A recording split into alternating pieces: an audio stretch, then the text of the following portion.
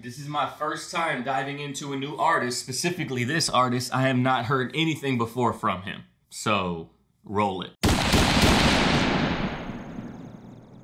Welcome back to the channel, everybody. Channel's name is TheThirdErnest. I'm Ernest Adiano III, y'all guys' third family. If you're new here and you're not subscribed and you like what you see at the end of the video, consider subscribing and becoming part of the family. Now, like I said, this is my first time diving into Marlon Craft. I had seen him in plenty of request videos before I went full-time on YouTube, obviously.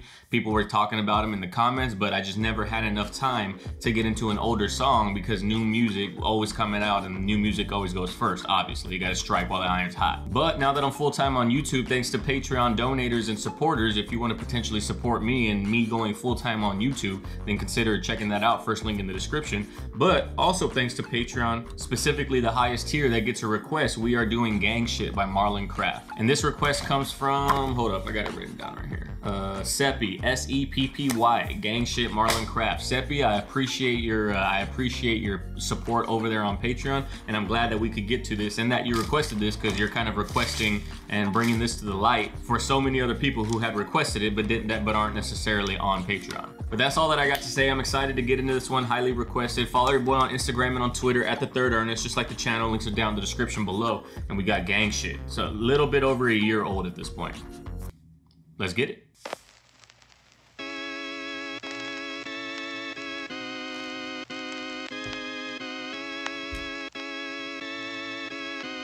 Thought that was Frank from Breaking Bad for a second. Frank, the DEA agent, the brother-in-law. My name John and I'm a city cop, and I'm just tired of these let me not. They try to paint me as racist, but see, I'm really not. Ooh, hold on. That beat come in heavy like that, clean. And then he said, I'm tired of these, maybe not, maybe I better not. My name John and I'm a city cop, and I'm just tired of these let me not. They try to paint me as racist, but see, I'm really not. Call me pork, so I put them on they belly at every stop. And they scared, what a Ooh. They call me pork, like they call me a pig, because that's like a derogatory name for a cop slang. They call me a pig, so I put them on their belly at every stop. But also like pork belly, like the type of meat. It's like really fatty. It comes literally from the stomach of a pig. Fire, dog. Call me pork, so I put them on they belly at every stop. And they scared, what a joke. How about how I feel? Check the crime rate. Look at my eyes behind my shield. I'm scared. This is a job. This how I find my meal. So if they go and lie and steal, I'ma make them lie from steal.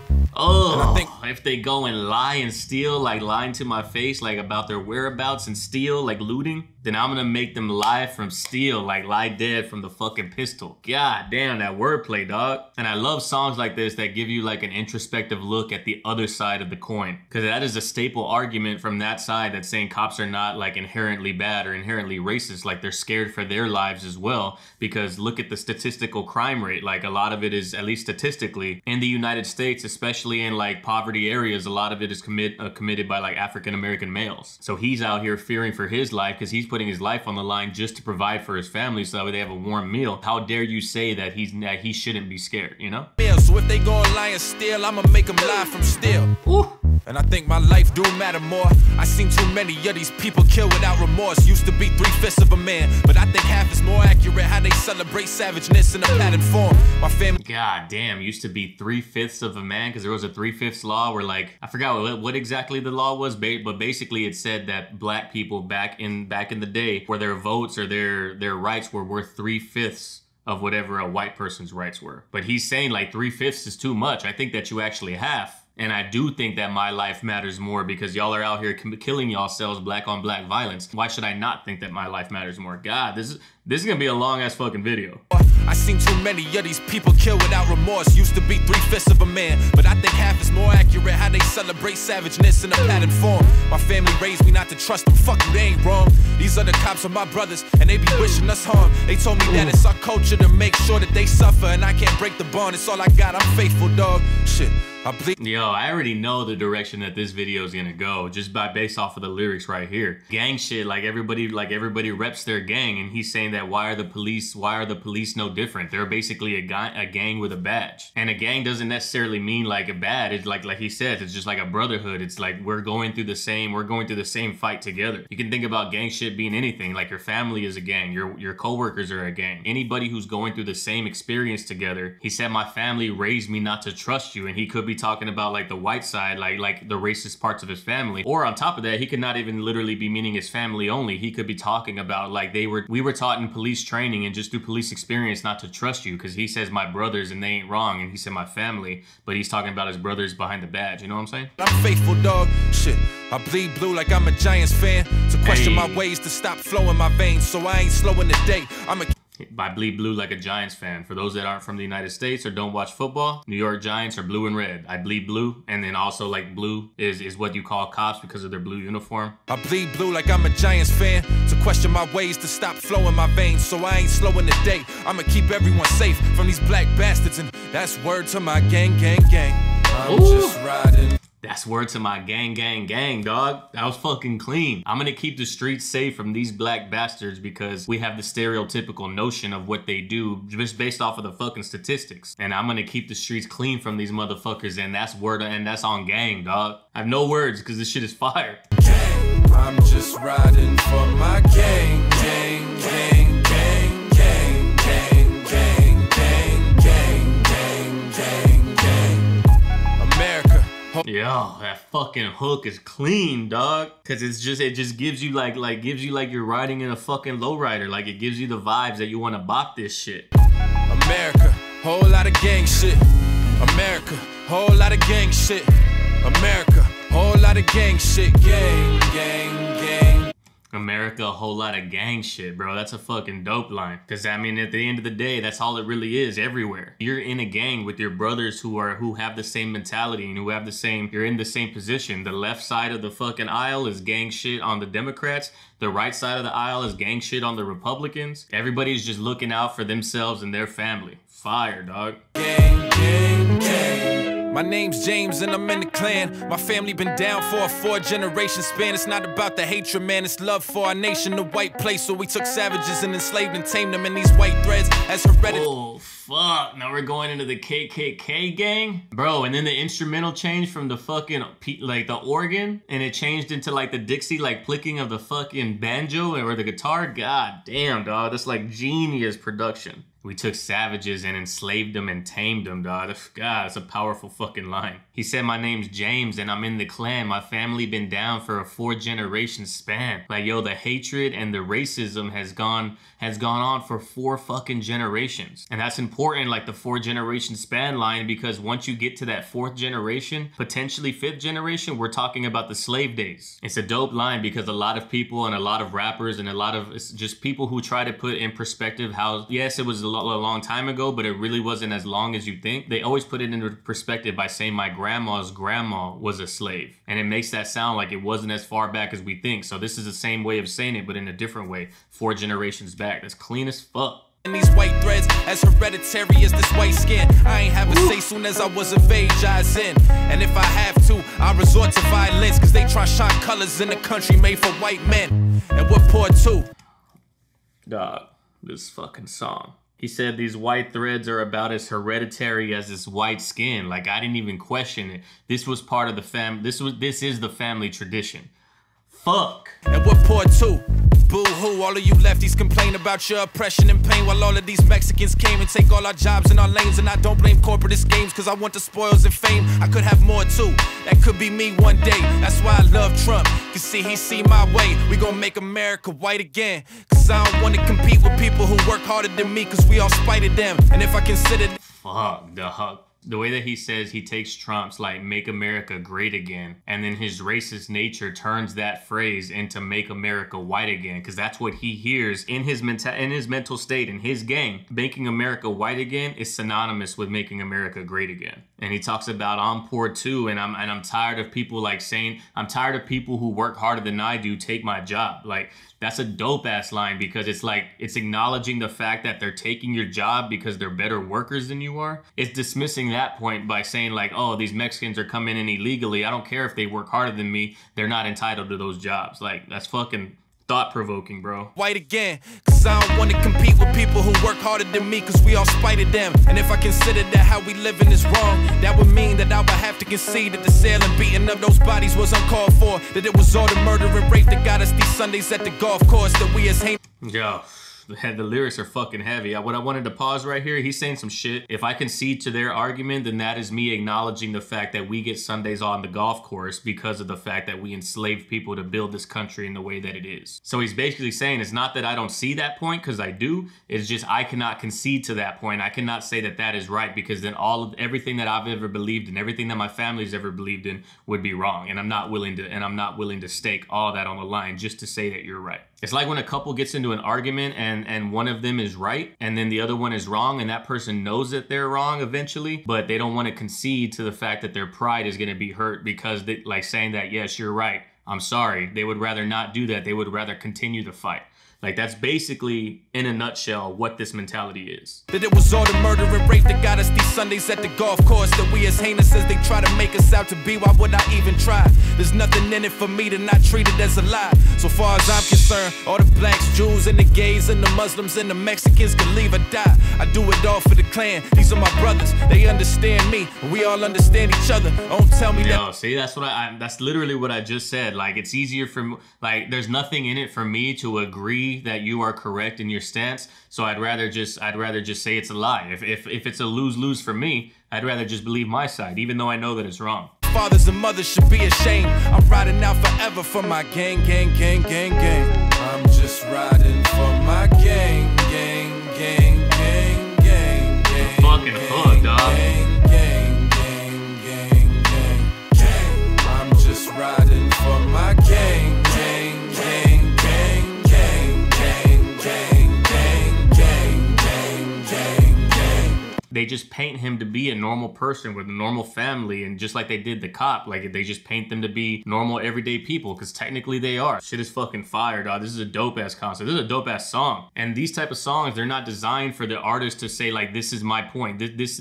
is what I'm thinking. The artist is just being a mirror to show you what the way the world actually is. America, whole lot of gang shit. Gang, gang, gang, gang, gang. My name Marcus and I'm in the feds. I've been locked up for 4 years and 6 is left. I got 10 for armed robbery, shit, and honestly, I ain't even want to do it. And it's hard not to get depressed. I'm dying here. Was banging colors since a youngin'. Was born into a gang cause... Hold up. I was listening to the production change, because every time we're getting a production change between each individual verse. That's clean, dog. And then now here we have like the saxophone, while now we're finally getting to like a black dude's point of view. It's fucking tight. Was banging colors since a youngin'. Was born into a gang cause of the block that I grew up in. I done seen many die and a few folks kill, but when the world won't give you nothing, shit, you gon' steal. And my gang was all I knew. Bro, he said I seen many people die, but a few folks killed. Like, bro, do you know how, like, powerful of a line that is? Like, just because they didn't get killed, like, physically, they're dead on the inside. I've seen this system. I've seen Section 8. I've seen what systematic poverty does, like generational poverty does to these families. So, like, long before they were killed, they've been dead.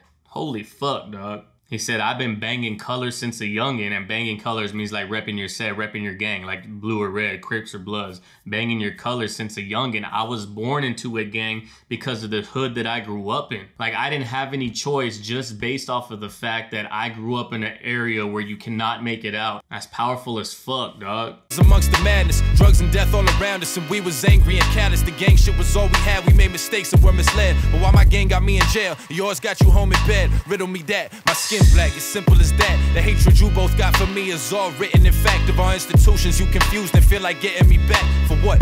For living poor in conditions that's whack? You claim that I strike. Damn, your institutions, he's talking about to the two people at the beginning, the Ku Klux Klan and the police department. Y'all are determined and y'all are dead set at getting us back. Like, and for what? What did we ever do to you? Y'all enslaved us from the very beginning, and then after slavery, y'all treated us like less of a person. And then after that, y'all gave us John Crow. And then after that, we barely had to get into like civil rights movement, which was only like maybe 60 years ago at this point. So like, why do y'all have this hatred and determination to see us fail? Like what did we ever do? Y'all hate us for living poor and not having opportunity? Is that, like, that doesn't make any sense in his eyes, in the eyes of the person talking right now. And then it's dope throughout this entire section where it's the black dude incarcerated and in prison. You're like seeing him talking through a phone, and then it cuts to his family that's like there trying to survive without him, because that is a very real thing within the black community. For living poor in conditions that's whack, you claim that I strike fear in you. But what you feel is you. For me to live how you call clean and be a miracle. The data's empirical. You hate it when my people march for me, but don't you too scream cause you feel they ain't hearing you. Shit, your whole premise is you hate it when my people march for me, but don't you scream too when you feel like your people ain't hearing you. He said the data is empirical. Like people always say, numbers don't lie. Like you're only seeing the data that further like makes your argument correct, where all this other data is here that you're ignoring that also makes our argument correct, you know? Your whole premise is false, but I won't waste no time trying to break your prejudice walls. Point is, we all on some gang shit, loyal to what we taught, believing what was passed down, our community's theme of thought, and I'm the only one that cuffs for it. If I get out a better man, I'm still fucked for it. You turn the TV on and look, you got Trump for it. The president is in your gang, bitch, and you still pointing me to blame. Should I pray that when I get out? God damn, dog. The fucking lyrics are heavy as fuck. Your president is in your gang. Like that's what he's saying. Like the president is on your side. And that's a heavy ass thought, because I'm sure that's the way a lot of people think. And not just President Trump. And he said, if I get out of bed a man, like even if I was free, I get out of bed a man, I'm still fucked for it, because there's somebody out there who's trying to bring me down. There's extreme poverty, and the lack of information and the informational gap gets wider and wider as time passes. So even if I wasn't in jail, I would get out of bed fucked, like no matter what. The president is in your gang, bitch, and you still pointing me to blame. Should I pray that when I get out? Shit ain't all the same, but it's a cold world to be alone, and when the whole place that you grown and treat you like dogs in the rain. Shit, I might fuck around and call gang. Gang, gang, gang. I'm just riding for my gang. He said, even if I get out and like I wish everything changed, like, but it's not going to, I'm still gonna have the lack of resources. I'm still not gonna have education. I'm still gonna have racism to battle with. I'm still gonna have the hood, to like try to live through. So shit, I might still have to go to my last resort. I might still have to call for gang. And that's a powerful last line, because a lot of convicted felons in the United States, when they get out, they end up going back in. And he's basically saying the reason that happens is because of this mentality. I'm just riding for my gang, gang, gang, gang, gang, gang, gang, gang, gang, gang. Clean as hood. I'm just riding for my gang, gang, gang, gang, gang, gang, gang, gang, gang, gang, gang. And I don't know if you noticed, but like during this section, when they're showing the family members, like the immediate family members of these people, of these characters, both white men had the entire family present. But on the black character who's in prison, when they go to show the family, he's not there.